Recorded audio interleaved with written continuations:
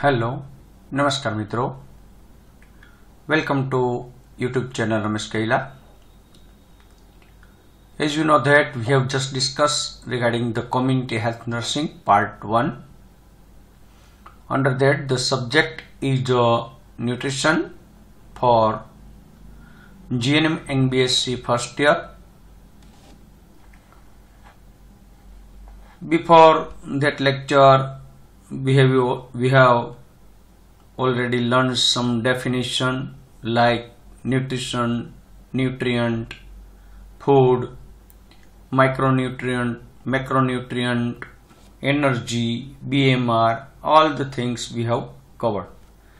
Now in this lecture, in this portion, we have to learn just the relationship of nutrition to the health. It is very important for the examination point of view.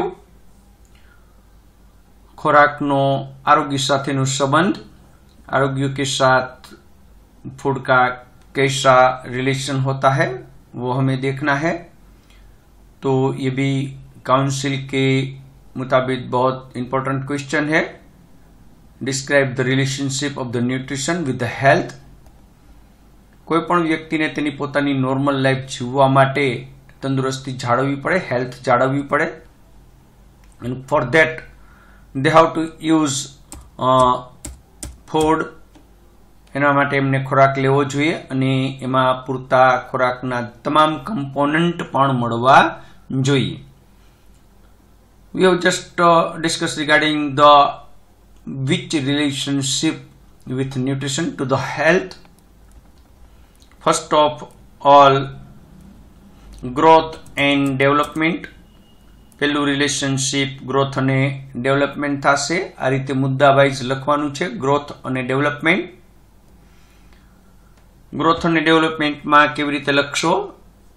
તો we have to start write with point tick tick. Sum nutritional help in A growth and development like meet, fish, pulses, grain, eggs, fruits, vegetable and breast milk.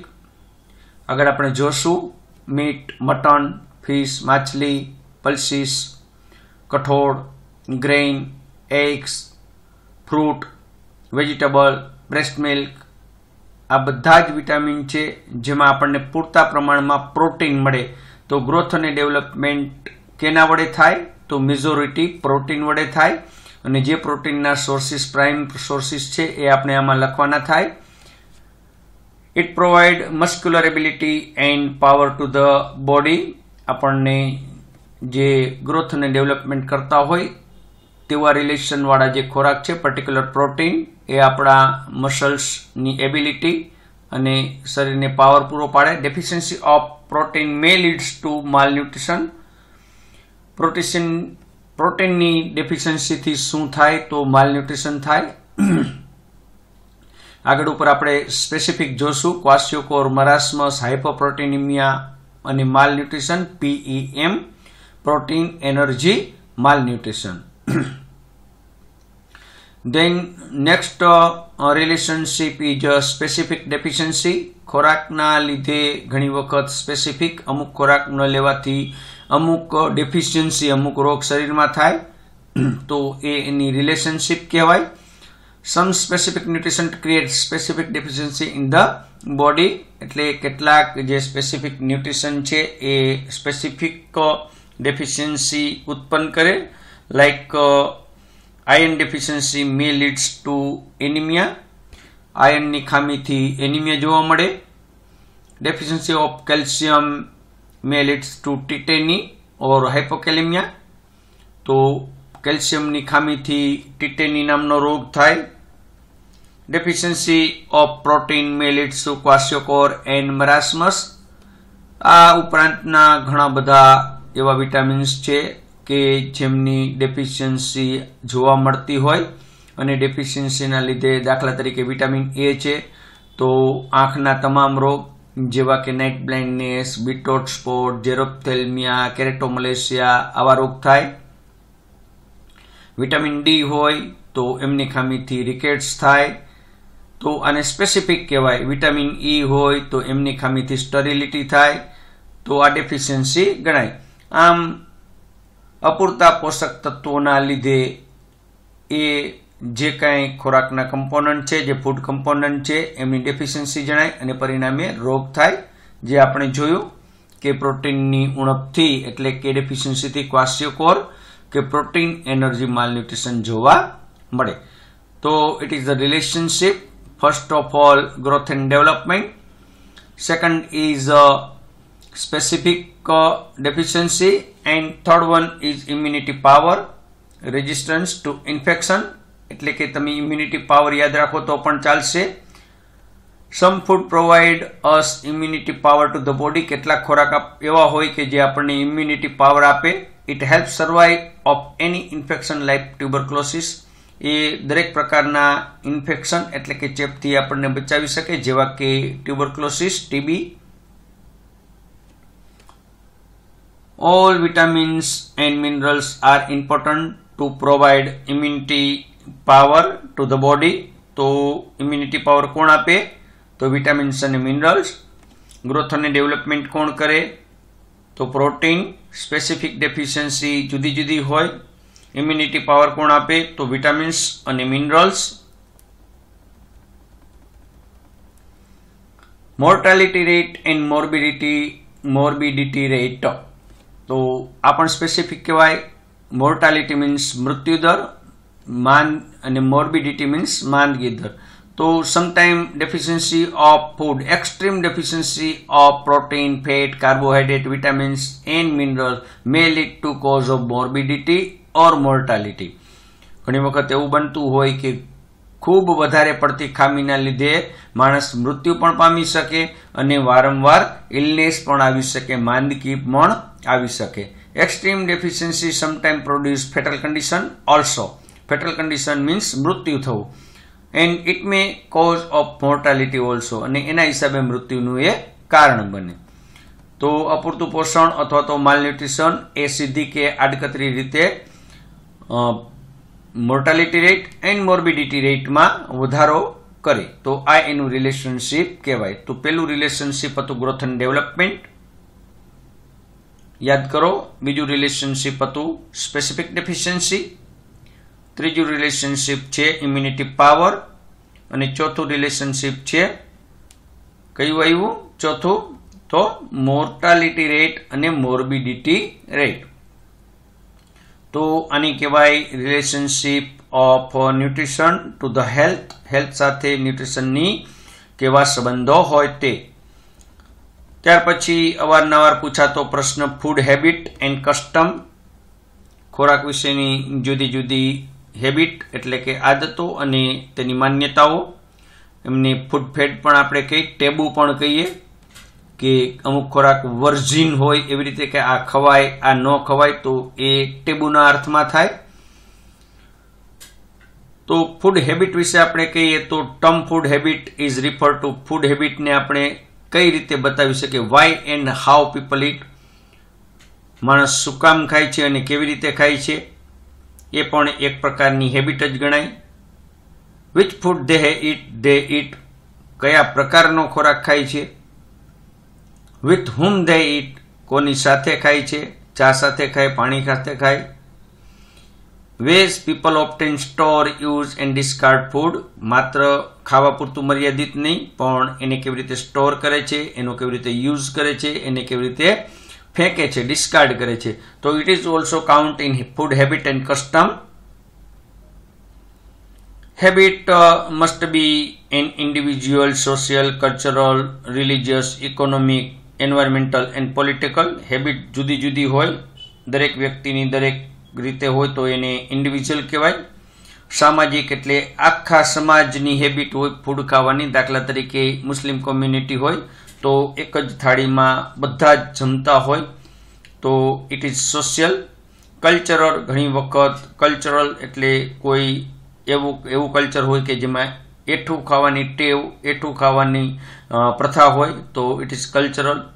Religious તો પેલા ભગવાનને થાળ ધરી અને પછી જમવું, તો ઇટ ઇઝ રિલિજિયસ. ઇકોનોમિક તો કરકસરવાળું હોય, એન્વાયરમેન્ટ કેવું છે, કેટલી વસ્તુનું પ્રોડક્શન થાય છે, તો એ જ વારંવાર ખોરાક લેવો એવું થાય. અને પોલિટિકલમાં ઘણી વખત એવું પણ થાય કે ઘણા બધાની હેબિટ એવી હોય કે પોતે ખાય અને ત્યાર પછી થાળીમાં કંઈક વધુ જોઈએ તો એની પ્રેસ્ટીજ ગણાય. તો આવું પણ ઘણી વખત બનતું હોય. તો it is counted in food habit. તો આ બધા જ તમારે યાદ રાખવાના છે મુદ્દા અને લખવાના થાય. ગુડ ફૂડ હેબિટ હોય, ઘણી ગુડ ફૂડ હેબિટ પણ હોય. Drink more water, it is one type of the good food habit કે વધુમાં વધુ પ્રવાહી લેવું. Set A goal to drink water instead of sugar સ્વીટેન્ડ drinks, એટલે કોઈ પણ જાતના ઠંડા પીણા પીવા એના કરતા ચોખ્ખું પાણી પીવું એ પણ એક ગુડ ફૂડ હેબિટ કહેવાય. ઇટ સ્લોલી એન્ડ માઇન્ડફુલી, એકદમ શાંતિપૂર્વક અને ધીમે ધીમે ખાવું, તો એ પણ ગુડ ફૂડ હેબિટ કહેવાય. સ્ટીક ટુ વન સર્વિંગ, એક જ વખત થાળીમાં પીરસેલું ખાવું, એવું વારંવાર ઊભું થઈને લેવા ન જવું, તો સ્ટીક ટુ વન સર્વિંગ કહેવાય. ઇટ ફ્રૂટ એન્ડ વેજીટેબલ, તો ખોરાકની સાથે ફ્રૂટ અને વેજીટેબલ્સનો પણ ઉપયોગ કરવો. It is also one type of the good habit of food. તો આ રીતે આપણે ગુડ હેબિટ પણ લખી શકીએ, બેડ હેબિટ પણ લખી શકીએ, કસ્ટમ પણ લખી શકીએ, જે આપણે જોશું. ત્યાર પછી માત્ર તમારી જાણ ખાતર જાણવા માટે there are 4 type of the eatings. આપણે જે ખોરાક ખાઈએ એમાં 4 પ્રકારના લોકો હોય કે જે ખોરાક લેતા હોય, તો એને એ રીતે એના ટાઈપ્સ છે. First of all fuel eating કહેવાય.